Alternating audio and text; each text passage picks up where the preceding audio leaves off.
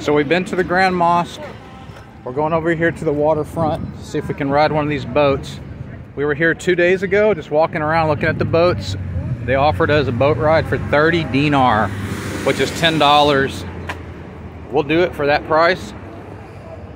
Let's go see if we can get the same price today.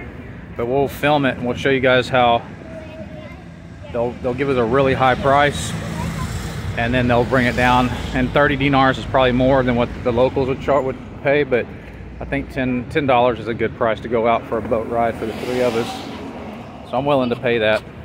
Anyway, so far, adventurous day in Sousse. Part of the biggest adventure is dealing with the people who want to sell you stuff.